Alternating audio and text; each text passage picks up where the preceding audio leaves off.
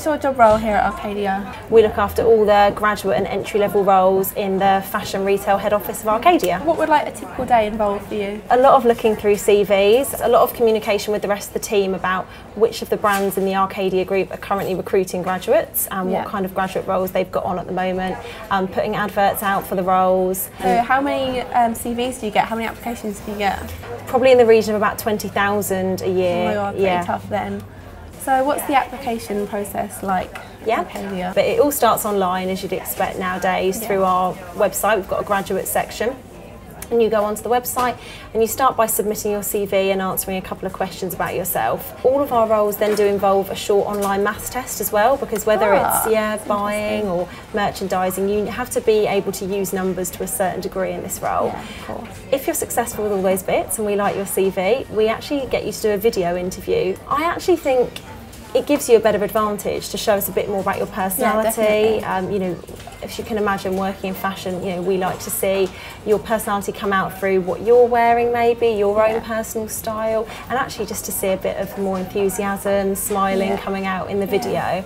And then the final stage is actually coming in to meet us face to face. So what do you actually look for on a CV? What stands out for you? It's really about showing the enthusiasm and passion for the role that you've applied for. So let's say buying, which might be what you're interested in.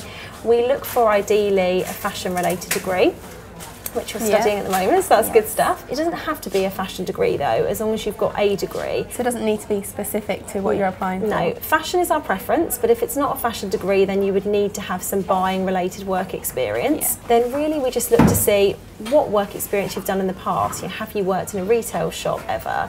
Have you had any internships or placements? What do you do in your kind of spare time to show your fashion interest? So what are the biggest no-nos for a CV, like cliche words like passion for fashion, all that sort of thing? What would you say avoid putting on your CV? Maybe avoid that one. I think probably just some of the turn-offs on a CV at the graduate level are a really, really long CV. Keep it to 2 pages. Sweet, Don't need it to be any longer than that. It being really unclear about the dates that you've done things, so people putting their education but no dates, can't tell if you've actually graduated this year or 5 years ago. It's hard to piece it together. You know, the dates for all your work experience being in a logical order. Thinking about it from, you know, our perspective, if you imagine we're looking at, you know, let's say 100 CVs a day, just make it easy for us to understand who you are. Don't make it all different fonts, different sizes, really hard. So you don't really need to be creative with it, I think, as long as it stands out. I mean, I think it's nice to have it nicely presented. If you're going for a fashion or creative related role, obviously put a bit of effort into it, but it doesn't need to be multicoloured and glittery. The aim of the game, making it to be clear and easy to read and really obvious that what you want to do is a fashion buying role. So would you recommend like a really strong opening sentence sort of thing? Sometimes if you're just describing yourself in terms of lots of cliched skills, like you said, it probably isn't that strong necessarily, but maybe a little sentence that says, I am interested in a fashion buying role because I've done X, Y, Z in my past and I'm really looking forward to starting a career. That might make it stand out a bit more, but I think just listing kind of generic skills, it's not really that interesting. So do you offer internships here? Actually, we don't offer internships at the Arcadia Group, no. We prefer to focus on our graduate intake, which I'm pleased to say is really big. We take on about 200 graduates, just over, every year into head office roles, in buying, merchandising, finance and digital. If you looked at the adverts for all of our roles, we don't actually ask for people to have a specific internship either. So we're really all about someone that's a graduate level.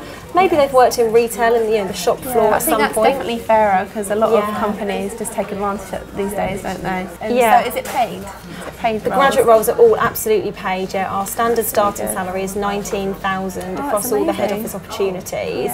So how many of the graduate roles, do they all lead to full-time jobs afterwards? Instead of offering you, say, a 6-month trainee programme and then making a decision about whether we keep people or not, we are offering you a full-time job when you join us as a graduate, with access to all the learning and development that Arcadia has to offer.